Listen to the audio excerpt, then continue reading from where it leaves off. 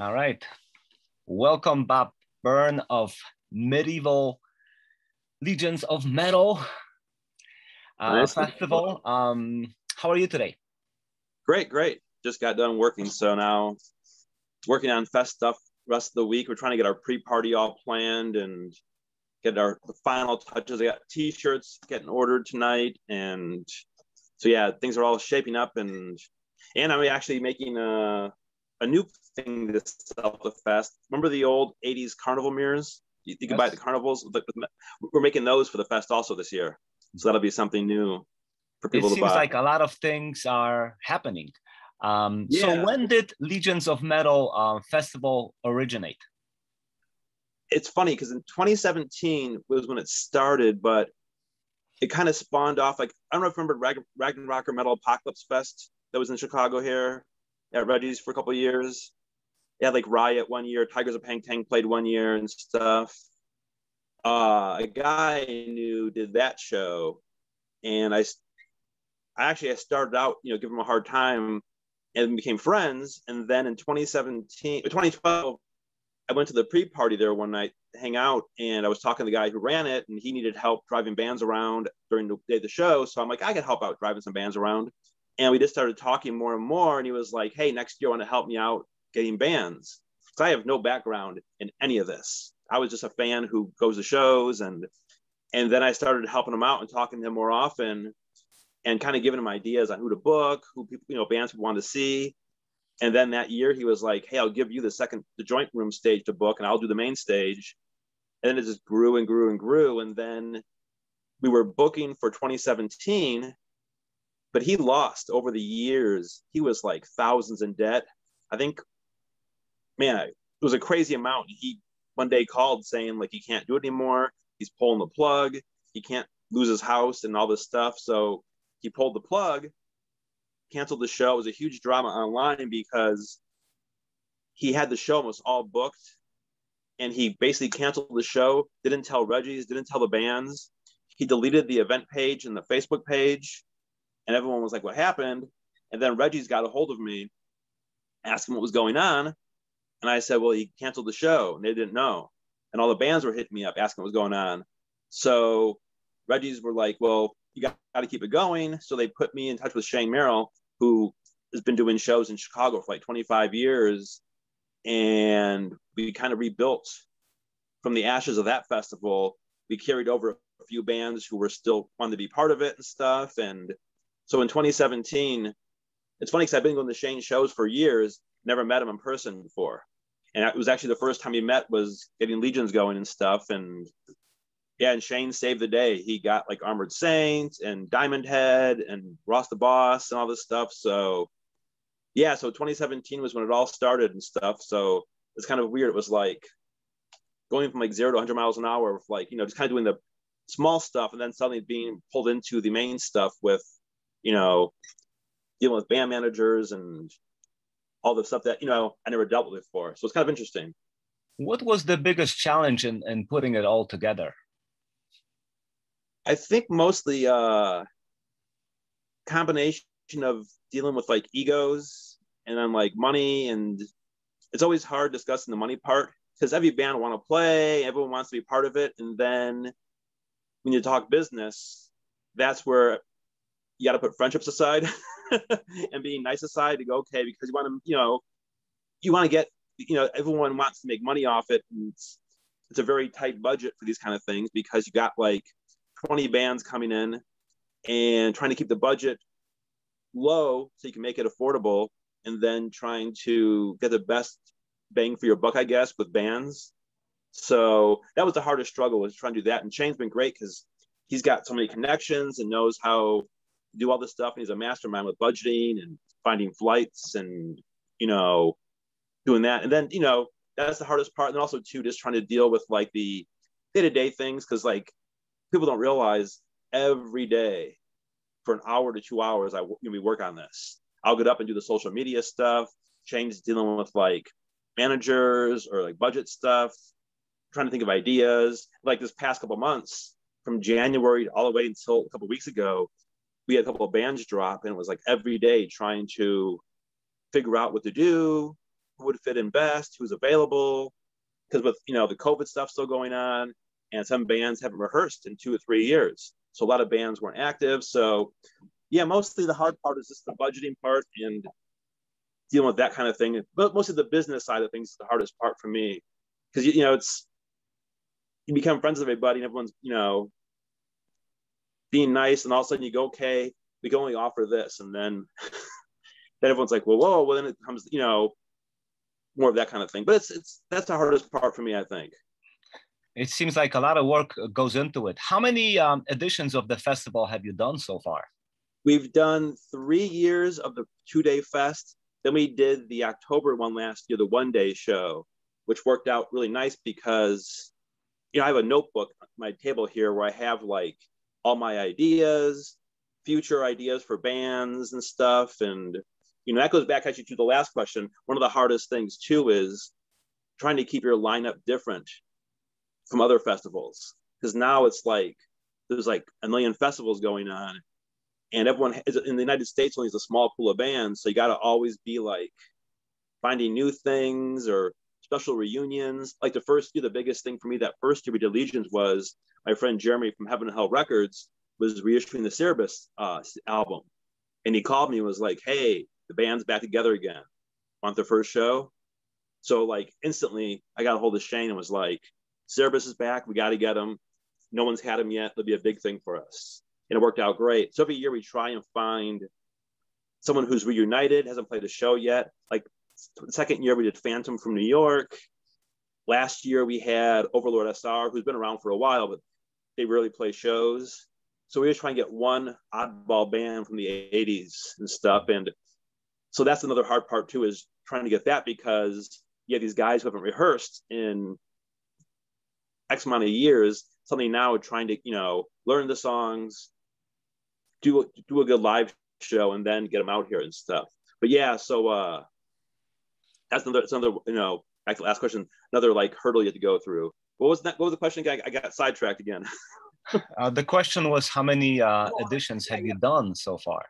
Yeah, we did the three 2-day ones, and then during COVID, when things were getting, when shows started coming back again, Shane messaged me saying, hey, want to do a 1-day show kind of to kickstart things, get people feeling comfortable again to come back to shows, to, you know, get things going again. And I was, you know, already in, like, perfect, let's do it. So I had my notebook and I'm like, well, okay, since we lost 2 years of the fest with lockdowns, I wanted to get bands that I wanted to get from ideas from the past. So I'm like, okay, so a lot of the bands that you saw on the October show were going to be on our 2020 show if we were able to do one at the time, but since we did no show, so yeah, we did basically like 3.5 shows we did. So then this May will be our 4th 2-year one, and then Shane already told me he wants to get going on the next one, so we'll have a 5th edition. So it'll be great. Now, I noticed that you only have US bands feature in the festival. Any chance of adding maybe some of the unique overseas bands? See, it's interesting because, yeah, in Ragnarocker, Mike, the guy who ran it, he bought Wizard over in 2012. And then like next year he bought Oz. And then we did Tigers of Pang Tang the next year. And we kind of did it in a sneaky way, because with visas now, for one band, it could cost between $2,500 to $3,000 per band. And it's also not a guarantee to get in the country. Basically, it depends on the guy at the front, at the TSA gate. When you come in, if he wants to let you in, you come in. If he finds a reason not to do it, so you could spend like $5,000 on a band, and they won't come in. So we got burned. We did Battle Axe originally for the first year of our fest we had booked, and we bought the airfare, and the overseas airfare is not refundable. We got, and a week and a half after we booked the flights, one of the guys had a heart attack in the band. They canceled on us. So we lost about like $3,000 on airfare. And then we were to have Praying Mantis that same year too, but they had other issues come up and they didn't want to come over then. And then we were like, you know what, this is way too stressful for the overseas bands. There's too many like potential issues, but we get like hit up all the time. Like I had Tyson Dog hitting me up, Desolation Angels, Tigers of Pang Tank still always want to come back. But we had Killer the first year of the fest from Belgium, and that was actually Callie, one of our good friends from California. She got like 8 friends, and they all chipped in, and they paid for Killer to come over. That was a huge thing for us. I couldn't believe that, the diehard fans wanted to see him at the show so bad they paid for it. And so that was kind of thing. But then Shane and I were like, you know what, this is way too stressful for these overseas bands. And we started just doing US bands only. And then we had Antichrist on the lineup originally from Sweden, but they were coming to Maryland Death Fest. So they were doing a small tour. So like, okay, this is perfect.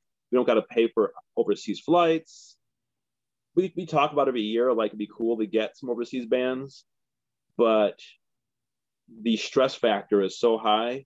If you want to do it the right way with visas, it's expensive and the risk is, very high still. Or you could do it the way we used to do it, where you have the guys come as tourists, but that's a huge risk also. Like when Spring Bash had Evil Invaders come over, they landed and got caught at the airport for coming over to play a show, and one guy got arrested and one guy got basically sent home. They landed at O'Hare Airport, and 8 hours later were on a plane back to Belgium. That seems like a lot of risk. Yeah, because now I found out too from the Evil Invaders. I talked to them when I was overseas at a show. I guess they use Metal Archives now when people come over. The border people in the TSA know Metal Archives, so now they'll run your name through Metal Archives to see if you're in a band, and then they'll search your name on Google. Because I guess when Evil Invaders came over, they had everyone says don't dress like a rocker, and they kind of stood out, I guess. So they got questions of being in the band, and the guy took his passport and went on Metal Archives and found him and turned the computer around and showed him, here you are, and then typed in his name and band and saw the flyer for the show, and he got busted for it. So so now there's, as great as the internet is, it's also could work against you. Oh, certainly. What were some of your favorite performances at the festivals? My favorite ones for the first year was Cerebus for sure. That was just like, Scott the singer sounds just like he does in the 80s. And it's always risky with like reunion bands because you never know how they're going to sound or be, if they're going to be good on live. And they came out and they were just on fire. It was incredible. That was my favorite from the first year. The second year, Phantom was great. Q5 is always amazing. TKO, the headliner, was great, I thought. Halloween we had. The last 2019 one, Liege Lord was amazing. Overlord was great. Everyone, we've always been lucky. We haven't had any real clunkers live. One of Shane and I's big thing is, at the end of the day, you want a good lineup, but also you want to have a good live show. You want people to leave the fest going, holy smokes. It was like, there was no like downside or no like, oh, that band stunk or this wasn't good. Even a lot of times with our show, when I book the newer bands for the small stage, a lot of people are always like, oh, I never heard of this band, And then when they go to the show, I always talk to people after the show what they thought, and they're always like, oh my God, these 3 bands on the small stage blew away the headliners to me. So it's funny how it will work for people that, they'll find new bands that way. But yeah, those are some of my favorite ones I think I had, and then a lot of the new bands. Ice Sword the first year was really good live. We had Solicitor, who was fantastic, the 2019 year and stuff. And yeah, just so many. It's so hard to keep track. It's crazy. When I started looking back at all the old flyers, like, oh my God, it's like so many great shows, bands we had performance stuff. Okay. Now we also have Shane with us now. Hello, Shane. How are you? Oh. We're not hearing you. How about now? Okay, we're hearing you. How are you today? Good. How are you guys? All right. Me and Bob had been talking about the fest. How did you get involved in promoting this festival, Shane? Well, Bob's former partner kind of vanished, right, Bob? For the most part. I kind of gave him the little history of that little thing too. Yeah, kind of had a mental breakdown and vanished, and Robbie, the owner of Reggie's, and I caught wind of that, and Robbie always loved Ragnarocker and didn't want to see it go away. So Bob and I started talking about let's keep it alive somehow, and I think out of respect to Odin and everything, we changed the name, but kept the spirit going, and that's pretty much how it happened. We didn't want to see it go away. We thought it was a great event for Reggie's, so that's kind of how I got involved. Yeah. Now, we already covered a lot of ground here. What were some of the fun stories behind the scenes at the festival? Any Spinal Tap moments? Yeah, for sure. There's been some Spinal Tap moments. The one I always come back to is, there's a couple. I would say Overlord has got to be up there. I was just going to say. You talk about, talk about Spinal Tap. There might be a little bit of that in there. What was the local band that played a couple of years ago, and they brought like all their families out and stuff with them? Oh, Red Baron. Yeah. Red Baron. Yeah. That was great. Yeah, they brought all those guys, and they were in shock. Like Savage Master was playing, and they were like, "What the heck is this?" And yeah, they were a trip. Who was the bass player that was a couple years ago? He was kind of like real flashy and Culprit. Yes. Nothing against those bands, but those three bands pop out at me when Spinal Tap is mentioned. Not necessarily their musical prowess, but just their delivery kind of. But as far as like bands that one of the coolest things, what was that band that played? I just came in when you guys were talking about Second Stage. I heard Bob talking about some Second Stage bands. I know it was the first year we did Legions, Bob. Was it Carriage with all the props? Yes, they built these coffins. Like, you could tell they were homemade coffins, and they put them all over the stage in the joint. And I was just so impressed by, man, they had this little tiny stage, and they found a way to really make it a show, which was so cool. So yes, I was telling them earlier how we always talk about like, you want to have a good show, but like you want to have a great live performance through the whole show. So people leave all like, almost blown away. Like, I couldn't believe how fun it was seeing all these great bands live, and not just like one band over again. Each show should be, you always want to have a good performance for every band. Yeah, and variety is really important. Bob has been very careful about making sure we don't repeat ourselves too much, which I think is very important and valuable, and helps the fest stay fresh. You got to always keep bringing in bands that you haven't had before. We've tried really hard to do that. Even in this year where we had so many different cancellations and stuff, we still came up with a pretty cool lineup, I think. When you think of the fact that we lost pretty much all our headliners, right, Bob? Yeah. At one point or another. But yeah. Yeah, this is our first year with the first repeat ever in our fest with Broca's Helm. Right. Yep. Are there any bands, dream bands, that you want to get to play in future editions? Well, I know Fifth Angel was one of them. Especially for me, I was speaking for Bob even more than me. I know how excited Bob was about Fifth Angel, but we're not giving up hope on that. Hopefully, we can make it happen in a future year. But that Fifth Angel for sure, I think would have been a super cool thing. Okay. Yeah, for me, I know. I would love to bring some more '80s bands. I hate to give names because then people go, "Oh, I'm gonna book them," so it's kind of harder. But yeah, like Fifth Angel and Vane were my two like bucket list bands, because I always wanted to have. When Shane and I started this year, I was like, man, I want to mix some more hard rock into this, because I've seen, back in the '80s, people hated the hard rock. Either you're into thrash and heavy metal, or you're into the hard rock. Yeah, but now it seems everybody's more open-minded. So we always tried to add a hard rock band in this, but never worked out. And then we had Vane, and we were all like, "Oh my God, it's going to work!" Yeah. Well, we had some other hard rock bands over the years too that unfortunately didn't happen. So we're still barking up that tree. Yeah, we had Rough Cut booked, and I was actually going to announce. I was going to announce it. Literally, it was like I had the announcement. I was typing up, and then Shane messaged me saying, "Don't post it. Hold on." And then they canceled within like 3 minutes. They actually had a legitimate excuse. The band was pretty much done. And actually, they broke up. And they broke into 2 bands now. So now it's like, so yeah, that would have been our first official like '80s hard rock band. You know, yeah, that would have been cool for sure.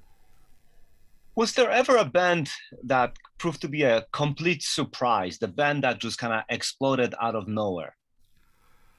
Out of popularity wise, or just like what about necessarily? I would say Eternal Champion.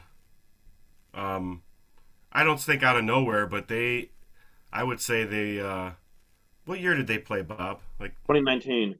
I would say that by the time we booked them and the time they played, they were a much bigger band than by the time Bob booked them. Yeah, because I first got them in 2014 at Ragnarok for the small stage.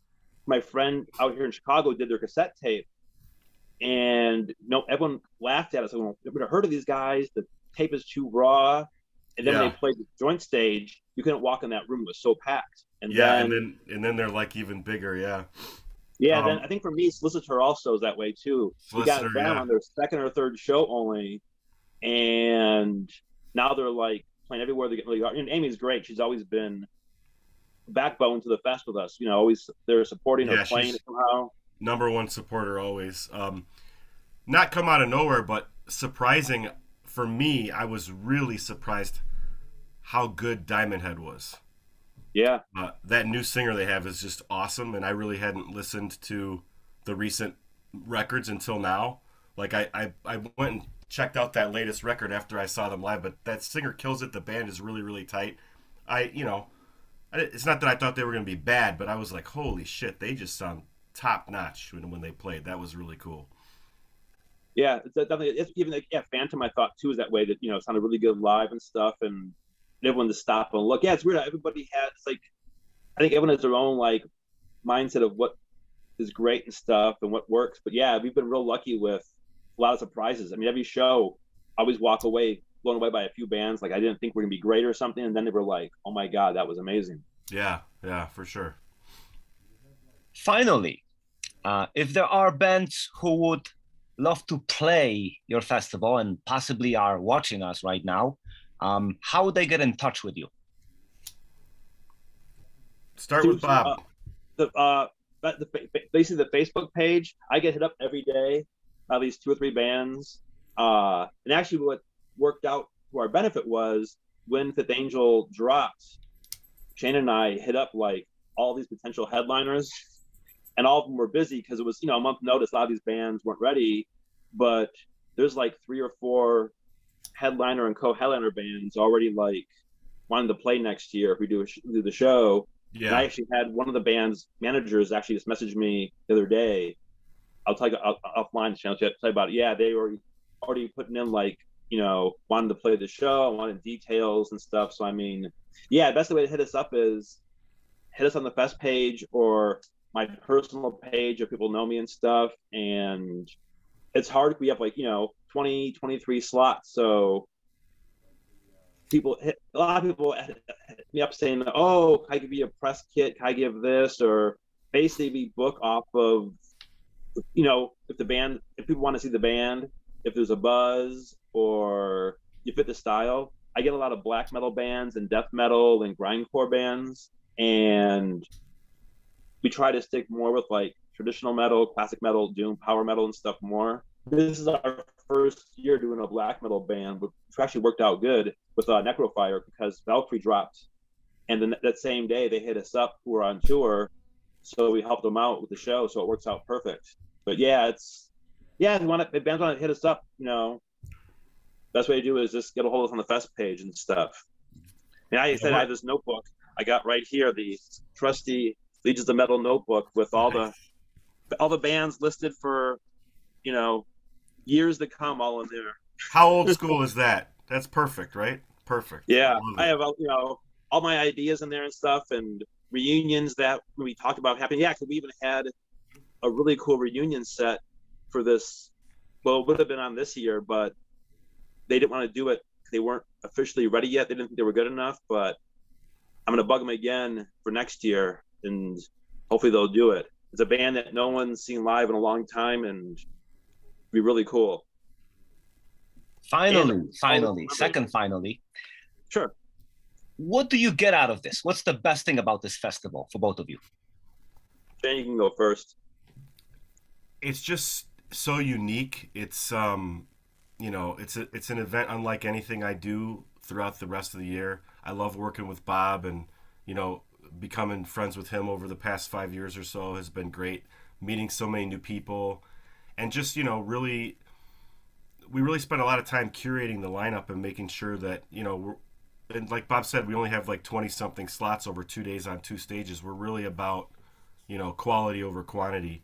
So just, it's really enjoyable just to kind of put that together and just make sure that, you know, we present something that everybody's going to love. And it's just like a big reunion with people every year too, which is great. You see a lot of the same people that come from out of town. You always meet some new people every year. So it's just a really, you know, it's just a rewarding experience to have something unique that you can continue to grow year in and year out. Yeah, for me, as I say, I love working with Shane, and all the, you know, I learned so much from him the past couple of years about just how the business side works. It is from coming from a fan. I have no history of doing shows or the industry itself or anything. I was just a fan who kind of fell into this. So for me, it's always kind of like, once in a while I'll sit back and I'm like, oh my God, it's like, I've been given like this gift to kind of like book a dream show every year of bands that I like or bands I want to see, you know, help out and stuff. And so it's kind of a weird thing to sit here and be like, I'm talking to these bands, or I've had like, you know, picking up bands at the airport or having my house hanging out here and sitting there going, like, I had like guys from Liege Lord at my house sitting here, and I'm like, wow, it's like weird to turn around and being like these guys that are legendary sitting in your living room or going to dinner and stuff. So it's kind of a weird experience to, you know. I have a similar story with Liege Lord too, because, you know, I grew up much more of a thrash kid, and Liege Lord was so cool for me because, Joe is in this band, and he was in Annihilator and Overkill, you know, and Van from Nevermore was playing drums, and Nevermore was one of my favorite bands of all time. So, like, I like Liege Lord too, but I was just kind of like, wow, these guys are like a really big part of my upbringing, listening to the other bands they were in. So that was kind of a neat full circle thing for me. Yeah, it's definitely a cool thing with that. Yeah, that's the thing for me. It's always just, I'm always amazed and blessed every year we get to do this. I'm like, you know, as much work as it is, everyone's like, oh, do you ever hate it? I'm like, no, never. Even like even when a band just drop and bad things happened, it's always like something cool comes from it, at least, to go on and stuff. There's always, you know, it's always exciting every day. There's never a dull moment. Yeah, there's some things that in this business, just like any job, that I don't enjoy very much, but Legions is never in that category for sure. Yeah, I was talking about how, you know, it's some of the headaches are just dealing with like the flights and the budget side and the business side. But yeah, but overall, it's always a pleasant experience. Even people we've had issues with, or, you know, you think it's gonna be trouble, and then day of the show when they come and you meet them in person, it's like, oh, you know, there you go. Oh yeah. And there's people we've become friends with now, like, you know, and they're friends now, that bands that we booked, or, you know, so it's kind of nice. Yeah, Bob and Betsy Weiss are great friends because of Legions, right, Bob? Yeah. When I go to LA, we always go to dinner every year and hang out there. This is friends, and we don't even talk music. We hang out and talk about just life and movies and stuff. So it's kind of a weird full circle of things, how it works out. Yeah, it's very cool. Great. Well, Bob and Shane, thank you for speaking to me about the festival, and good luck with everything. Thank you, Mark. Thanks, Mark. Yeah, we'll see you there, hopefully. Yes. See you guys. Take care. Cool. See you, Shane.